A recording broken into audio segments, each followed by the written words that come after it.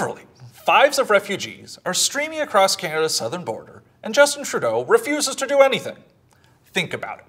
If these people really aren't a threat to us, then there is no way for us to protect ourselves from them.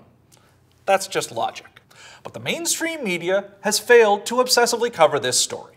That's why we need viewers like you to help us uncover this conspiracy. If you send us $5, we'll send one of our untrained journalists to harass the families of people who died in the Quebec mosque shooting. For $10, we'll write the word cuck on Parliament. And for $100, we'll start circulating rumors that Justin Trudeau is running a pedophilia ring out of the Rideau Canal beaver tail stand. You can also buy my new book predicting our terrible future, Trudeaucalypse, for only $38.99. Or the hardcover 10-year edition of my last book, Dioncalypse, which predicted a dark future that didn't come true, thanks to the contributions of viewers like you. I'm also selling this lightly used weed whacker for 3 easy payments of $44.99. $44.99 to whack Sharia law and weeds in hard-to-reach places. Please, please give us money.